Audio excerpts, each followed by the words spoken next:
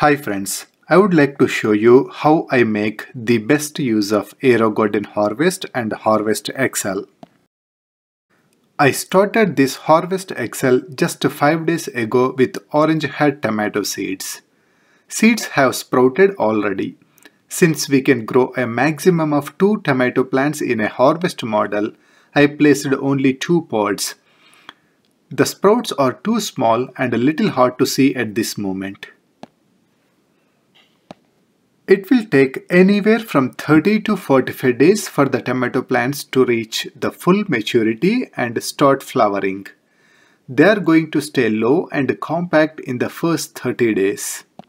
I feel like I am just wasting the resources in this Harvest Excel during this time. So I always try to make the best use of the harvest models by planting some short crops like radish. Tomato plants won't be bothered by other plants during this time. I think they know sharing is caring.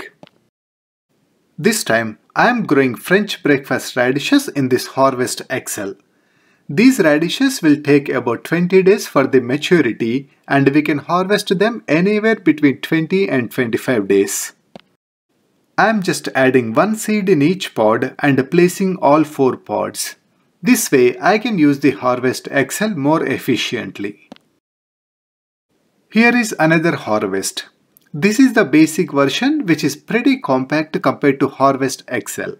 But I can do the same thing in this harvest as well. I am adding one seed in each pod and placing all 4 pods here as well. This way, I can make the best use of harvest as well. That's it. Let's monitor how this will work out. It's been 3 days. Starting with harvest, 3 seeds sprouted well and I can see little seedlings. I don't see any sign of germination in 4th pod. I will wait for 2 more days. If I don't see any signs of germination, I will replace the seed. Coming to Harvest Excel, I see 2 seeds sprouted here. I don't see any sign of germination in the remaining 2 pods. I will wait for 2 more days and replace the seeds here as well. Day 14, I had to replace 3 seeds as they stunted. Now all radish plants are coming nice. I can see baby radishes already.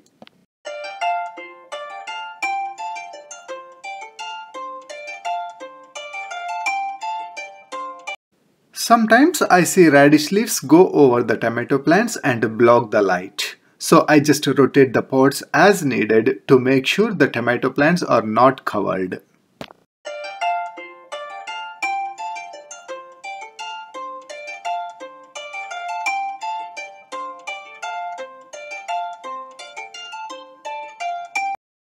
Same in Harvest Excel as well. Radish plants are growing nice and I am already seeing baby radishes. One good thing with Harvest Excel is that it is pretty spacious, so radish plants are not coming onto the tomato plants at all.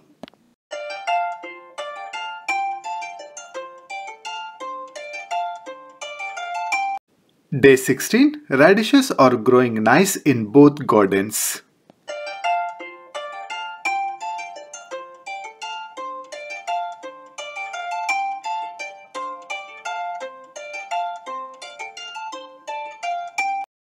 Day 24, I think the radishes have reached their full maturity. They are not growing anymore.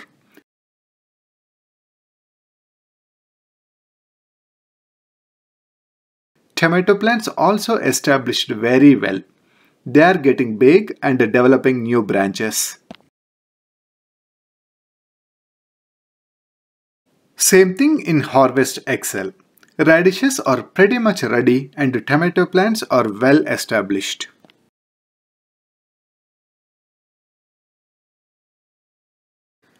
Day 25, it's time to harvest the radishes. I am starting with harvest.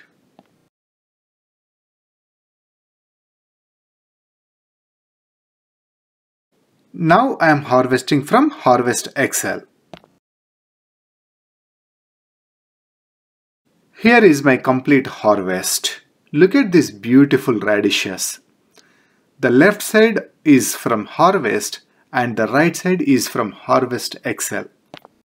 One important thing at this point is we have to dump the water, rinse the bowl and start with fresh water and nutrition. Just showing the radish pots in Harvest Excel quickly. Not a lot of roots. That's good.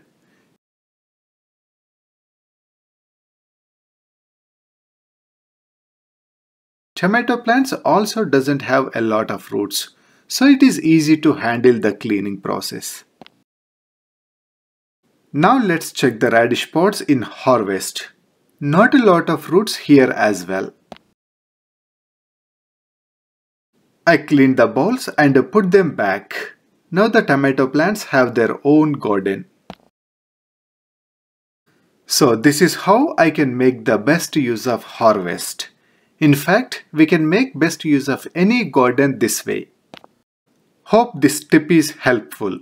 Thanks for watching. Happy Aerogardening.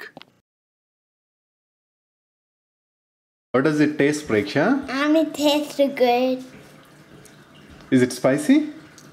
A little bit spicy. Is it sweet? It's sweet, a little bit spicy, and it's good. Overall, do you like it? Yeah? Okay, thank you. Thank you for the feedback. Da, da, da, da, da, da.